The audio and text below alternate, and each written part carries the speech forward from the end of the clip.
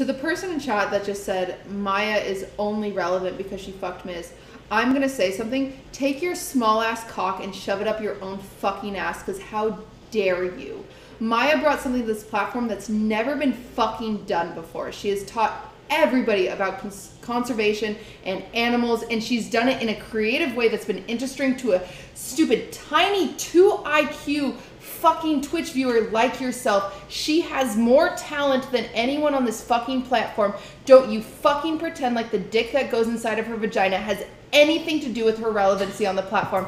I need you to shut the fuck up and never, ever, ever put that to amount to what she's become, because she has worked really fucking hard, and how dare you? Because that's infuriating.